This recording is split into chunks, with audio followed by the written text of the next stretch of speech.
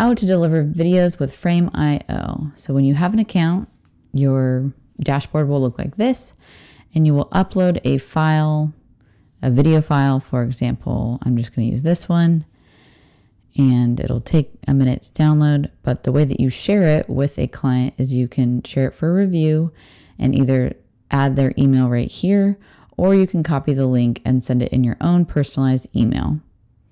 I would recommend sending it in your own personalized email just so you can add any details that you would like. And a great way to test this is to start a incognito window, paste the link in so you see exactly what your clients will see.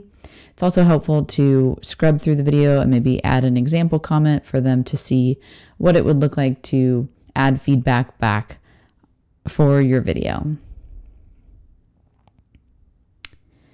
And what's great about Frame.io is you can see how many people have viewed it. Again, copy that link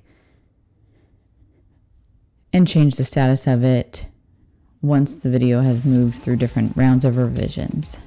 If you don't know, I'm Rachel B. Hughes, and I help creative entrepreneurs launch their side hustle so they can have the life and business that they love.